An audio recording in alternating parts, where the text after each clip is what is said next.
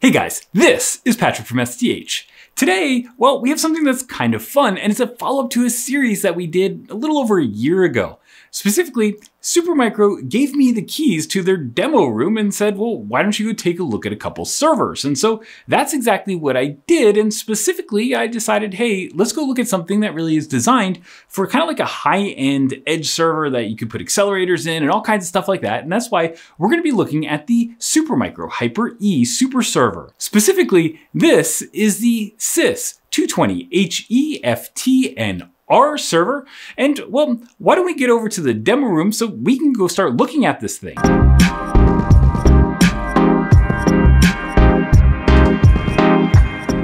Before we get too far in this video, I do want to note something that is super important. We are marking this video as sponsored. And the reason for that is that I don't necessarily live 15 minutes away from Supermicro anymore. Instead, I live in Austin, Texas. And so both I flew out, Joe flew out. And so Supermicro was helping us cover the flight costs and travel costs and stuff like that to be able to go and actually do this. But they basically just gave me the keys to the demo room. And so they also gave us the keys to the demo room and let us use these boxes. But they basically said, hey, go do your thing, go do whatever you want to go do. And they did not give me a script. This is all being done completely editorially independent, just like everything we do on STH. So I just want to be very clear that that's what's going on, and that's why we're marking this as sponsored. With that, let's get over to Supermicro.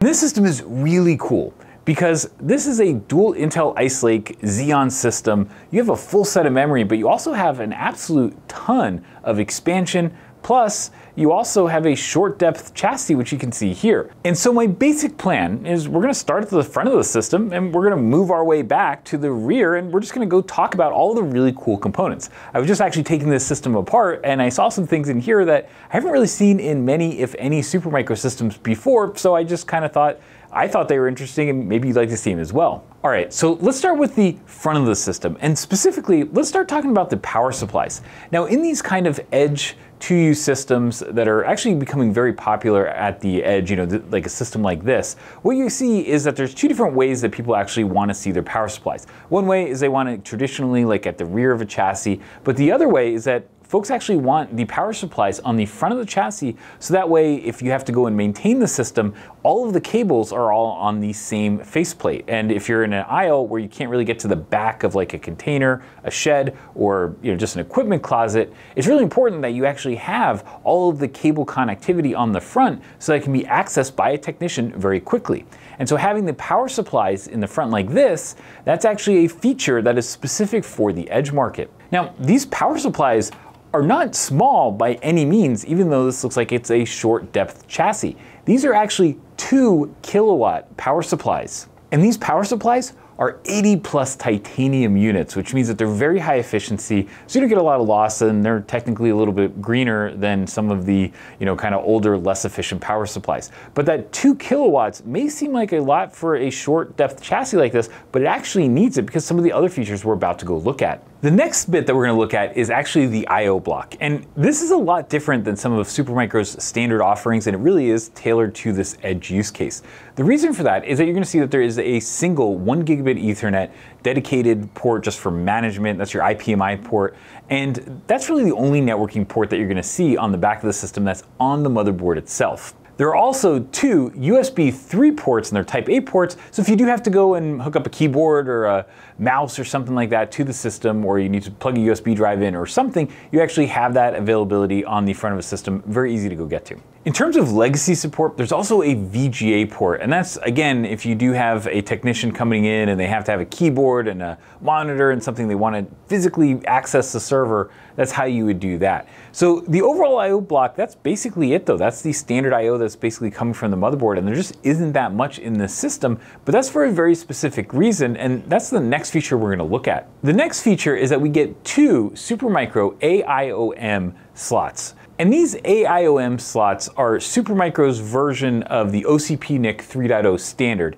And that basically gives you the ability to go and have all kinds of different networking options. And the reason that these AIOM slots are so interesting is that you can actually go and service them without having to open up the chassis like this. You can actually just go on that front panel and just go change out your network. So if, for example, you have these deployed at the edge and you have a technician tight quarters in some kind of edge location and they have to go change out your network. Say they want to do an upgrade from 10 gig Ethernet to 25 gig Ethernet, or maybe they want to go to 100 gig Ethernet.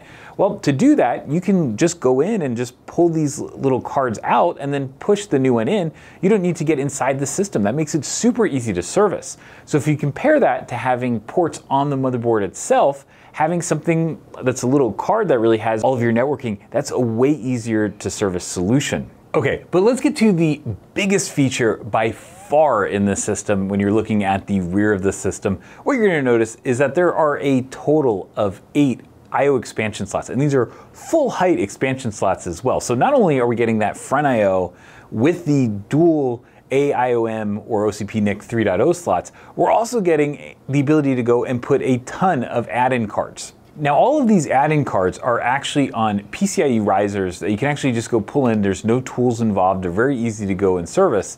And something else that you'll see is that we do actually have the power cables for things like GPU power. Now, the idea with a system like this is that you can actually go and put not just GPUs, you can also go put accelerators. So if you want to have a big FPGA card and want to go do something along those lines that's programmable, you can put that in here and still have the power, cooling, and space to be able to go and place a bunch of cards. You're not just limited to one, you could actually put up to like 4 big GPUs in the system. On the other hand, if you don't necessarily want to go use the dual width or double width cards and you just want to use something that's a little bit thinner, you can actually just go and put things like other networking cards in there. So you could have a ton of networking ports on this system because you just have so many expansion options. And the risers themselves are actually configurable, so you can actually use some slots as either by 16 slots, or you can split them into by 8 slots. And so there's a ton of configurability, and the whole idea of this is it's easy to service and you can deploy it quickly. And there was one feature, and I mentioned that there are some features that we really haven't seen with Supermicro previously, and this is a really good example. So you can actually take out this middle riser and you pull out the middle riser, and sure, it's a riser, it's cabled. That's something that we see on a lot of systems. But what we don't necessarily see on a lot of systems is what's below that. It may not be obvious, but Supermicro actually has the M.2 slots, and those M.2 slots, you can put SSDs in, but the SSDs don't actually go on the motherboard. Instead, there are actually these little spring-loaded retention mechanisms here, and so you actually hang the M.2 SSD off the side of the motherboard out towards the front of the chassis, and because you don't have the motherboard below it, you actually can do it in a thinner profile, which means you can actually fit the entire stack of components. So you get up to 2 M.2 slots, and they're actually really cool in how they're implemented. And for anybody that's a storage buff out there that wants to see something that's actually kind of cool in the system, let's go take this riser and open this one up. Whoa, there we go. Okay, so what you can see on this riser is that there are 4 PCIe slots. All right, and so one of the things that I saw in the system that is really cool, that is actually really applicable to this whole edge scenario, is this card right here. Now what Supermicro actually has is a card that can handle multiple M.2 drives. And you might be thinking, hey, that's a really cool card because I could put extra storage on there, and you know, I've seen things like that in the PCIe Gen 3 and now PCIe Gen 4 generations. I've seen that before. But in this particular use case, what you're going to see is that we actually have these giant active heat sinks and fan units. And the idea here is that not only could you have something like a SSD, but you could also put little accelerators. You could have AI accelerators, little FPGAs, different accelerator boards that are built on that M.2 form factor, or you can mix and match. You could have storage and accelerators. And so this adds a ton of flexibility into an already very flexible edge system. All right, now powering this entire expansion complex and all the stuff that we've seen on the front here, we have dual Intel Xeon CPUs, and specifically these are Intel Xeon or 3rd generation Intel Xeon scalable processors, codenamed Ice Lake. You can learn more about Ice Lake on the STH main site. We have full reviews and all that kind of stuff, and we can go through all the details of why these are different. But specifically for the system, there are a couple things that are much different and much improved over the previous generation of Cascade Lake processors. A couple of the big features are, one, we can support up to 40 cores in a system like this because this can support up to 270 watt TDP CPUs, which would be something like the Platinum 8380. Not all edge systems can actually support those high core count CPUs. The other big thing that we get is we also get a new memory subsystem, really, right? We get a total of 8 DDR4 3200 channels per CPU. And what that allows you to do is get more memory bandwidth, but also put more just actual memory into these systems. The other thing is that we get Intel Optane PMEM 200, which is Optane DC persistent memory in the previous generation, so if you want to tie that out, you can. But you also get support for that technology, so you can get super fast persistent storage or potentially just more memory capacity using those as well in the system. And then the big one, of course, is the fact that we get PCIe Gen 4 and we get more lanes. So not only did Intel go from PCIe Gen 3 to PCIe Gen 4 in this generation, but we also went from a total of 96 PCIe Gen 3 lanes in the previous gen to now we can do 128 PCIe Gen 4 lanes. And what that practically means is that a solution that has this much flexibility up front would not have been possible with the previous generation. And so that 128 lanes definitely matters for a system like this because it's giving it completely new capabilities that just didn't have in the previous gen. Now there's absolutely way too much to go into in terms of the Ice Lake improvements. There are other things like, for example, new AI acceleration instructions that Intel has in this generation. So if you want to go check out more of that, again, go check out the STH main site, but let's keep moving through the system. Specifically, what's behind the CPUs and what's behind the memory. And what you really see here is that we get basically two sets of components, and one might surprise you. The first one that we get is fans. Now, in a normal 2U server, you might see fan partitions actually in the middle of the system, but here they're all the way at the rear of the chassis. That means that these fans can actually be serviced without having to go inside the chassis, and so they're hot swappable and pretty easy to go pull out. I'm gonna give that a shot right here.